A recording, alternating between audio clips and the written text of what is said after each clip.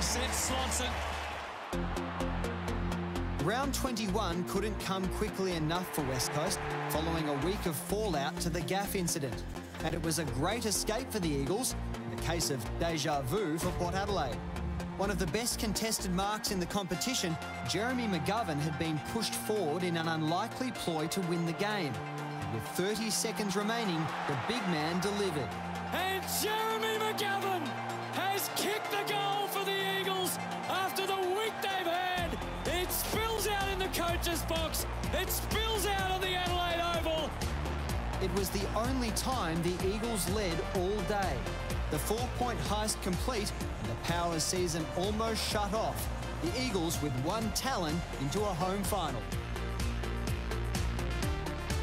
The Demons had been questioned over their mental strength in big games, but they arrived at Optus Stadium